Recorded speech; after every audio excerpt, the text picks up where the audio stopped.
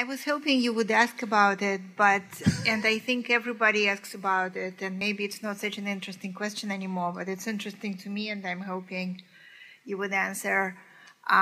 You mentioned that you really like Elena Ferrante, and we all do too, at least most of us.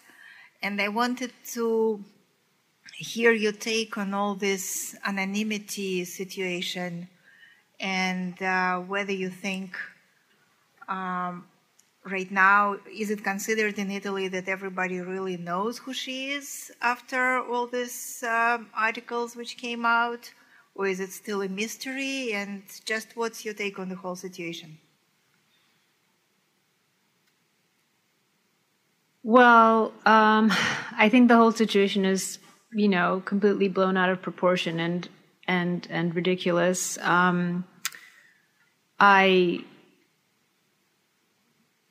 I know personally the person who has been accused of being Elena Ferrante,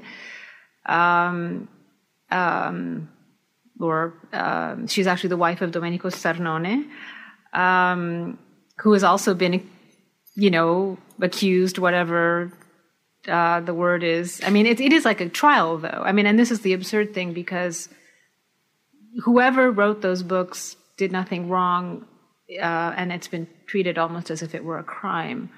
And the nature of the article, the very violent article, inappropriate article that was published a couple of months ago, the language of that was very disturbing and offensive to me. Whoever wrote those books, the world isn't no better off knowing who the actual person is. And I think, we've all completely lost perspective in that, so many beautiful things have been created by mankind that we still go to look at and marvel at or read or whatever the case may be. And nobody's hung up on who exactly the person was and what their name was and what their birthday is, or, this whole cult of the individual and the individual's hand and signature behind what's being done. These are kind of recent concepts, if you think about them. So, I mean, and again, people in Italy they don't care about this, I mean, they have their own things, they have other things to think about and worry about at this point.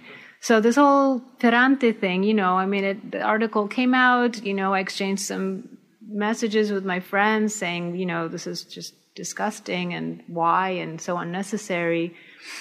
And then everybody moved on. Whereas I think here in America, it's just ongoing, and it's just not dying. It's not, people aren't moving on and saying, let's just either read the books or not read the books. But, if someone goes out of their way to say, I would like to write with anonymity, why that can't be respected in our culture is really a kind of, mystifying to me, and also distressing in terms of,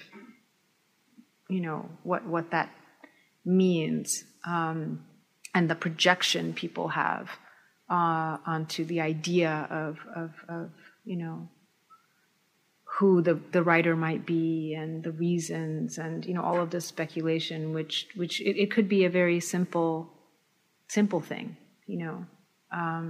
but it's become kind of contorted, I feel like, at least in the United States, maybe in England, I don't know, but it's not the same in Italy. People aren't really talking about it in the same way.